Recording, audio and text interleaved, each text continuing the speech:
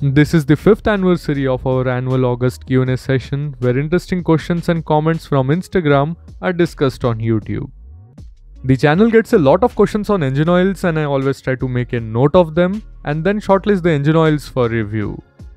Based on your interest and my funds, I always try to get them lab tested like I did with Motul, Castrol, Shell, Liquimoly and even Adinol, which was again a result of this kind of Q&A sessions where I got to experience a good engine oil. I did get to see a comment on Putolin which I am yet to use, although I have used their Drytech chain lube. You can find its review from the link in the description. If you have used their engine oil, then please comment down with your experience. I really like this kind of Q&A sessions for the interesting topics like we got here on overfilling of engine oil. Honestly, this is one thing I am really paranoid and particular about. After seeing at least 2 cases of overfilling, I can assure you that similar to low engine oil level, overfilling is not good for your engine. A friend of mine overfilled engine oil in his Activa and it refused to start as the spark plug was fouled with engine oil.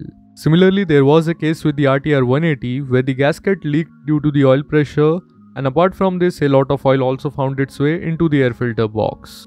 Excess oil can create excess pressure and foaming as the oil level rises in the crankshaft zone. Foaming is nothing but introduction of air cavity in the engine oil, which takes away the homogeneous and uniform behavior of the engine oil. Introduction of air can directly affect the heat transfer capacity and formation of engine oil boundary layer. Excess engine oil can also create resistance to oil-dipped parts like crankshaft and timing chain. And if somehow the engine oil finds its way into the combustion chamber, then it can create a mess, and of course you will get to see oil burning smoke out from the exhaust.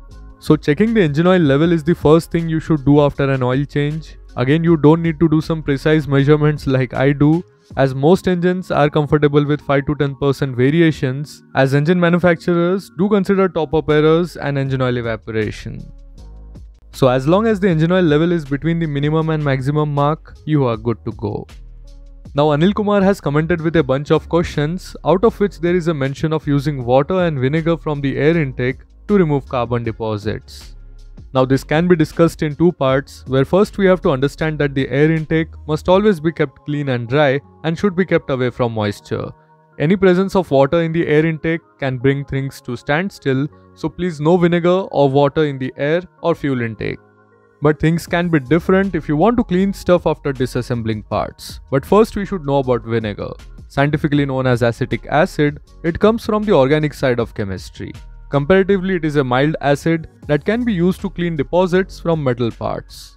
Having experience with vinegar in the past, I will go ahead and say that I personally prefer fuel additives and stuff like engine flush and dedicated degreasers to clean off carbon and rust. Vinegar acts really slow in comparison to these cleaners, and you have to make sure that the parts are rinsed and free from vinegar before installing back. I don't know about others, but a friend of mine used to clean the brake pads of his Pulsar and his car by dipping it in vinegar followed by a water wash. If you ask me, then I prefer leaving vinegar for the taste buds. So let me know in the comments if you have any other tricks like this. So that's it for this video, and I hope you guys have liked it.